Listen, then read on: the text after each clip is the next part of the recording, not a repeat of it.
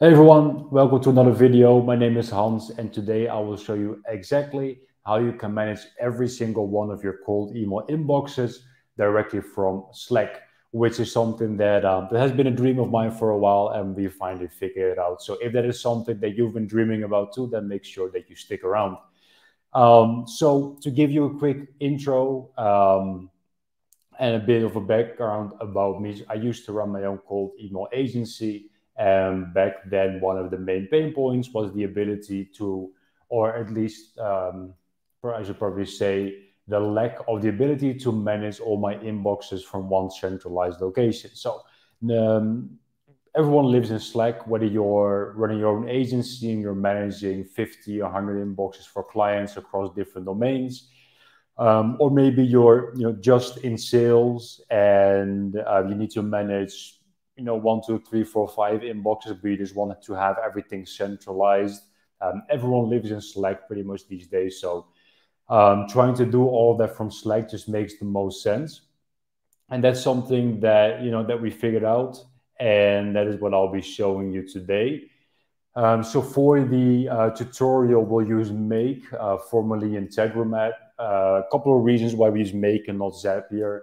Main reason is that it provides you with a lot more flexibility. It's cheaper than Zapier as well, especially if you're talking about managing multiple inboxes. So if you're gonna work as an agency with a bunch of domains and a bunch of inboxes, then using this is just a lot cheaper and in my personal experience, easier to manage as well. So, what I'll do, I'll start sharing my screen. I'll show you guys the tutorial. I'm not going to go super in depth, so I already did the build. I'm going to show you, what I did, why I did it, more or less how I did it. And then, you should be able to replicate this on your own just by following along with the steps that I'll show you today. But if you're saying like, hey, listen, I don't want to spend I don't know, a couple of hours to build this or to figure it out, then I'll put a link. If you're watching on YouTube, I'll put a link, down here or wherever with that goes to Gumroad, where I put the exact blueprints of what I'm building. So you can just download the blueprints. You can grab the Google Sheets template that we'll be using as well, and you can just import that into Make, and that way you can set everything up. Depending on whether you're new to Make or not, you can set it up in probably 15 minutes, and that will save you a lot of time, and it will make you a whole lot more productive. So let's dive in. I'll start sharing my screen with you, and there we go. All right, yes, you're seeing that. That is great. So here's what we're going to do. I have this channel right here. It's called Hans Test. Now, usually we obviously use a different channel, but for now, for the purpose of testing this, and as you can see, I've been testing it, a little sub in there. I've created a new channel called Hans Test. The idea is that you can have a channel with, for example, your sales inbox. If you have maybe 3 or 4 inboxes that you're managing for yourself, or heck, even one, you stream that into Slack. You can manage it from there, and that's it. Or if you have multiple clients, then you just have, client number 1, client number 2. You have all these different Slack channels, and from there you're managing all these clients. You don't have to. You can also just stream all of your clients into one channel, because the way we're setting this up is that whenever you reply to an email, the reply goes out from the email in the same thread from the same email the actual reply was sent to. So technically you could have a sales inbox channel and have all the replies in there. I know I've heard people talk about how they wanted that before. If that's something that you want, this is how you can do it. It might be a little bit trickier to keep it organized, but then again, you can put information in the channel that shows you, okay, this is a reply from this client, from that client, even from that campaign. So that's how it goes. So let me just start by showing you Make. Now, if you're not familiar yet with Make or Integromat, it's more or less like Zapier. It's an automation platform which provides you a little bit more flexibility, and it has some other integrations than Zapier. It's a bit different, and it's probably a little bit. It's a bit more for people who have a little bit of technical knowledge, or they're at least willing to, learn that, while Zapier, you can just really easy in a couple of clicks set things up, usually, except for obviously the exceptions. So this is what we have. There are only two parts to this, and there's the inbound emails. So that is something you would have to set up for each and every inbox. So basically, imagine you have 100 inboxes.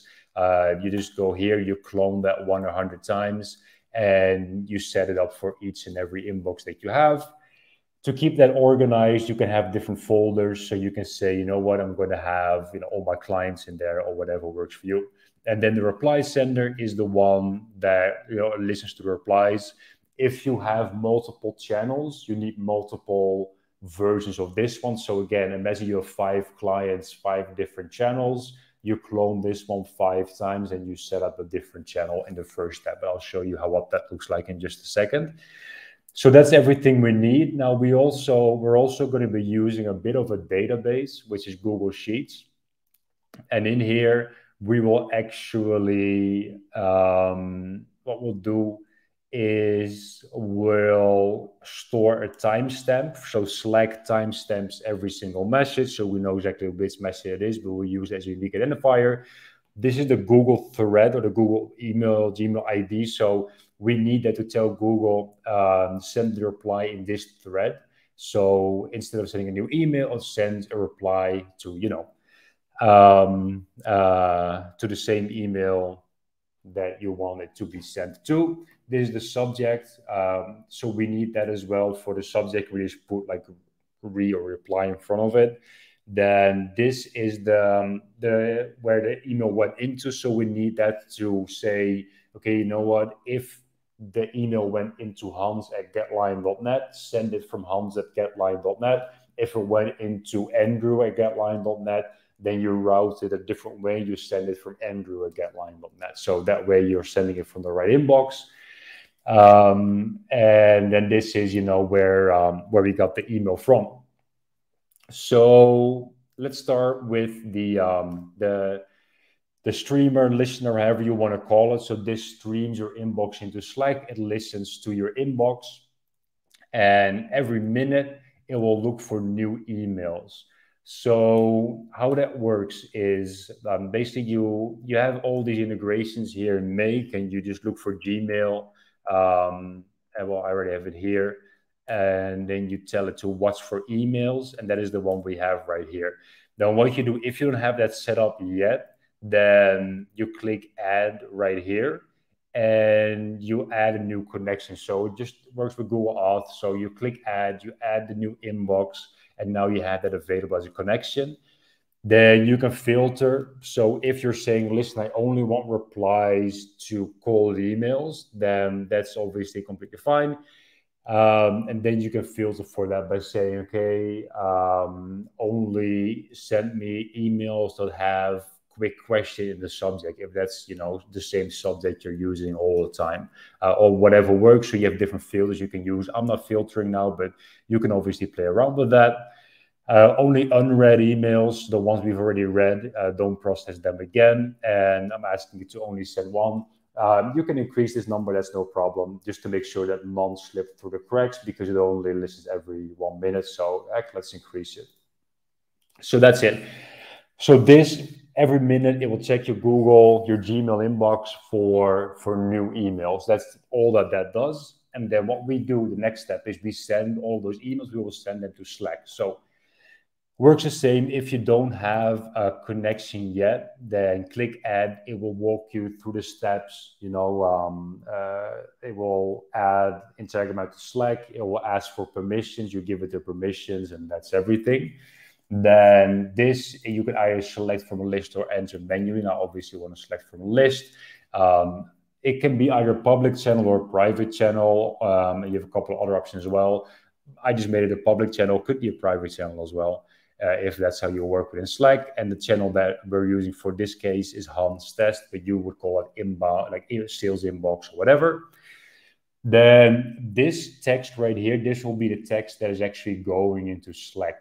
So as you can see here, I'm telling it to send me the subject line and the actual text of the email. So you can see, subject line, and the actual text of the email right here. So that's what that is doing.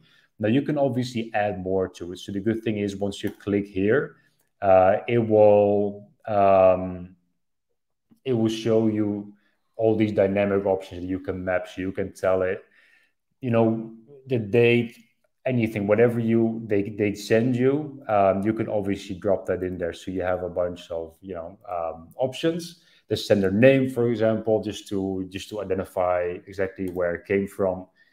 And then you can check the Slack documentation because they have a really specific way of formatting things. So if you want to make things look really good, you want to bold the subject line and then have like a line break and then the text, you can obviously do that, but it requires a bit of different styling than other platforms. You can check the Slack's official documentation, and then you can just go nuts here and make that look wherever you think that looks pretty. You can build blocks as well. And what you're doing with blocks is you can add buttons, for example, which is great. Actually, I will show you the block kit builder. So they have a bunch of cool options. You can have an image in there. So you can have the image of the person who replied probably in there, of the inbox. Or if you're working multiple clients, you can have that in there. And then, these can be, that there are buttons that you can have. As you can see here, you can have buttons in there as well. Let me see a link button. There we go. So then these can be different buttons. For example, the thing is with this, because it's in Integromat or Make, you can integrate with pretty much anything that you want. So that is the great part about this. You can say sync to CRM, negative reply, add to unsubscribe list, for example. Those are the options that you have. So then when you click sync to CRM, you just have another one that says whenever the button sync to CRM is clicked, whenever this or that is clicked, then sync it to HubSpot, Salesforce, Pipedrive, whatever. So with this, you can build some really cool stuff, and you can really just manage everything directly from Make or Integromat. Now, I didn't put that because every single person has a different CRM that they're using and all that. So I didn't put that in there for now. If there are a lot of requests, I might build some templates for the most popular CRMs out there, so that all that can be done. And you can have a date picker in there, so you can set a reminder saying, remind me to follow up next week with this person, or set a reminder in my CRM to do that. So you can have that option. And there should also be a drop down, I think. Well, I cannot really find that now. Yeah, here we go. Under inputs, I think there's a drop down. Well, I cannot find it, but then under a drop down, you can have different options as well. So you can have a bunch of options. You can mark it as a certain type of reply, for example. So as you can see, you can build really cool stuff around all those inbound replies. But for now, we kept things basic, because hey, I'm a basic guy. So all this, you can just, or you download the templates. These templates, they're available in the link that I put in the description. If you want to try, so for example, reply broadcast means that whenever there's a new reply, if you tick yes here, it will be made visible to everyone in the channel, or it will, for example, tag everyone in the channel, so you will get a direct notification. And so there are a bunch of options you can have. You can have like a certain emoji. So whenever there's a new reply, make it a different emoji, or when it's a different type of email, that will have a different emoji. So that way you can keep things organized. You can identify different emails. So that's that. You can play around with that. That's all good. But one thing that you have to do is under username, or have to do one thing that I did. I put the name of the bot pretty much. So I put the inbox name as the name of the bot.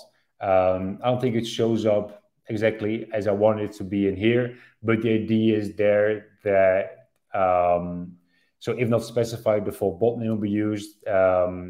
So if you're using a bulk connection, if you've added make, actually the actual make bit to Slack, then you could set there, for example, the name of the inbox. So it will show you, okay, a reply came in into this inbox or that inbox, so you know exactly maybe from which campaign it is, for example. So that way you can keep things even more organized as well. So that's everything.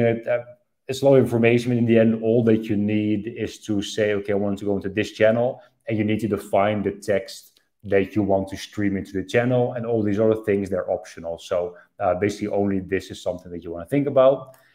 Then once we do that, we need to save it. We need to save the message, because later we want to reference back to the message. We want to make sure that whenever we're sending a reply, that it sends it within that same thread.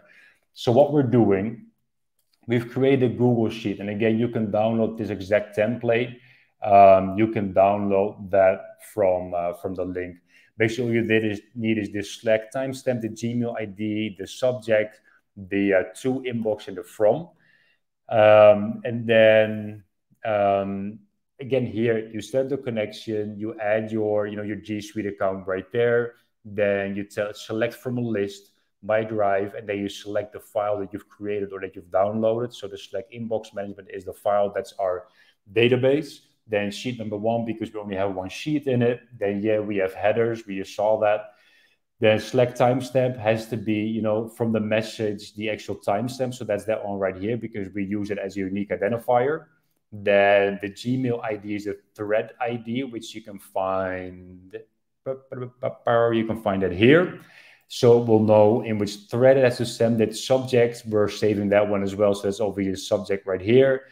And then headers, basic delivered to, that is us. So that's the inbox that the email came into, and we need that as well. And then the sender is whoever sent that email to us. You can add more stuff you want, but that is what we need for our database. That's everything. So this is number 1, the inbound emails. Like I said, if you have multiple inboxes, then what you do, you duplicate the same thing 100 times if you want. Then all you have to change is in here, you just add a new email. So you do that for all the emails, you add them in there. As far as I know, you can have unlimited connections. You throw them in there, and that's it. All these other steps, they're the same, unless for one inbox you want them to go into a different channel. You pick a different channel from here, but everything else should stay the same. So we save that, and that is number 1. And all that does, it sends new emails to Slack and saves them in our Google Sheet database. So that's that. Then the reply sender is a little bit more tricky, but we'll show you how it works. So what it does, it watches our Slack channel. So in this case, the Hans test channel. It looks for new messages again every minute. That's the lowest interval, and it looks at the Slack channel, the Hans test one, and we'll just work with one message for now. We can set this. We can put this number higher as well, but for now, I'm just going with 1. So that's how we set that up. You go to Slack, you say, watch public channel message. That's the one you're picking, which I think is the first one. Unless you've set up a private channel, but you know what, I'm not going to go into all the different variables and options. So you go with that one, you set that up the same way it's looking here. Then we reference back to the Google Sheets we just looked at. So that's our database, Slack inbox management one, sheet number 1. And then the filter, what we want is the Slack TS, so the Slack timestamp is the same as this. So basically what we're doing, we're going to search for a row. So what we're telling Integromat, I'm just going to keep calling it Integromat because that's what I'm used to and I prefer it. If anyone's watching from Make or Integromat, you got to change it back. So it's going to look within that Google Sheet and it's going to start looking, okay, the thread timestamp that the reply was sent to. I want to find that row. So let me show you what that means. So we're here in Slack, and what we're doing is we have this right here, right? So this is an email we received from Capterra. So whenever you receive an email, you're going to say reply in thread. Then I'm going to say, okay, thanks, sounds good. Bam. Then I'm going to check this box right here, also send to our channel, reply, and that's it. So then what Integromat is going to do, it's going to grab the text from our reply and it's going to look in which original thread it was sent. And how it identifies that original thread is by the Slack timestamp that we saved here. So that's what it's doing. So we'll look, okay, what is the original thread number? Slack gave that to us. So they're giving it to us under, root timestamp. So we'll say, sorry, the thread timestamp is this one, so that's what it belongs to. We'll say, okay, you know what? That's good. Now we know to which thread this message belongs. All the other things we can just leave alone. All we're doing is we're going to find that thread in our database, right? And then we're going to route it because we have different email inboxes set up. In my case, if you only have one email inbox set up, you just you go with one. So then what it does, it will say, okay, from the email inbox, it will send the reply. So it will send it to who's going to send the reply? To whoever we got the message from. That's who it's going to send the reply to. So let me just close this because it's messing me up. So that's who's going to send the reply to, right? That's the email address. That's the recipient. Now, what is the subject? The subject we have right there, and we probably should put re in front of that because it's in reply to that subject. I will double check if Gmail adds that automatically. I don't think it does. So this is how we want to set that up. Then HTML, plain text, whatever works for you. I haven't checked if plain text looks good actually, or if that needs additional formatting. And then the text, so the actual content of the message, we want that to be this right here. Now Slack gives that to us in the form of text. So here under text, let me see, text. It actually not under root here, the first one. So root, gotta be careful. This is the original message. So we don't want that. We want the text sub right here. You see? Where did I put that cool sub? There we go. There's the text. We want that part because that's what we actually want to send. So we click here, content, we go to text. We click that one and then it will be added there. Then from it will automatically find that. So you can set up something custom or anything like that. But it says right here, normally use the email address that you enter when creating the connection as you send the address. So I tested it. The email went through okay. So we're not going to touch that. If you want to be sure or whatever, you can just add the email address in there. There's no problem. So that would be from, because we saved that. So you can do that. And then again, it's either, this one or that one. But then again, we can leave this one empty. So that's okay. So again, you can pretty much ignore this. And then in reply to, this is, to which email is in reply. So that's what we want, the email thread, the Gmail thread ID, which we saved right here. We're going to tell Gmail, hey, this email that we're sending is in reply to that thread, to that email that you sent us earlier. So that's what we put right there. And that's everything. And that's it. So let's see, this should be right. Yeah, there we go. So one quick note. So we don't want to use the Gmail one right here if you're setting this up from scratch, but the email one, right? Because the Gmail one doesn't give us the in reply to option. The email one does, the Gmail one doesn't. So keep that in mind. And that's everything. As you can see, we've set up a filter here because we want to route things conditionally. So what we said that if the to email address was hans@getline.net, send it to this one right here because here we have set up hans@getline.net. If we have multiple inboxes that we're managing, don't do that. I want you to connect to this one. Then we're going to change that filter. We're going to say, if there's a new reply, find what that reply is. Then if that came in to If they came into should be two or from? Now I'm confusing myself. Two, yeah. If they came into this inbox, then send it to this one instead, because this is where I'm going to set up, sales rep at getline.net. If you have another inbox, you clone this one again, you hook that up, and you say, okay, if 2 equals to sales rep number 2 at getline.net, then send it to that one, because this is where I'm going to set up sales rep 2 at getline.net. And that's how you do it. That's how you set up all these different inboxes, and it will look, okay, to which inbox does the email belong? This one, that one, or that one? Great, then I'm going to send it from that one.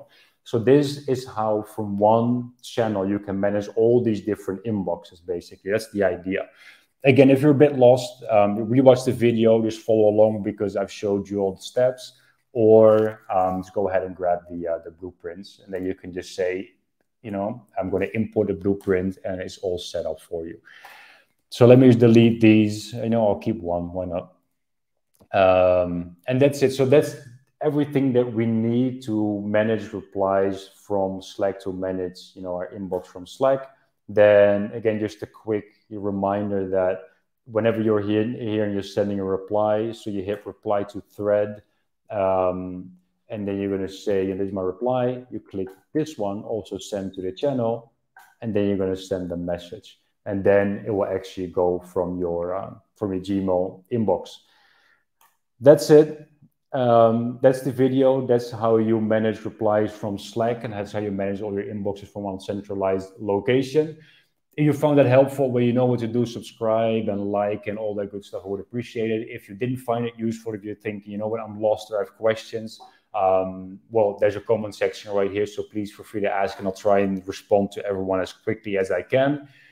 If you need a custom build or anything, let me know, then we can potentially work something out. Other than that, I appreciate you watching, appreciate your time. And then I'll be dropping a lot more cool videos like this one, well, videos that I hope you'll find cool. So if that's something you're interested in, then please subscribe and put your notifications, and then you'll be the first to know. For now, thanks for watching. For me, it's Friday, so have a good weekend. If you're watching this on a different day, have a great rest of your day, and hopefully I will see you in the next video.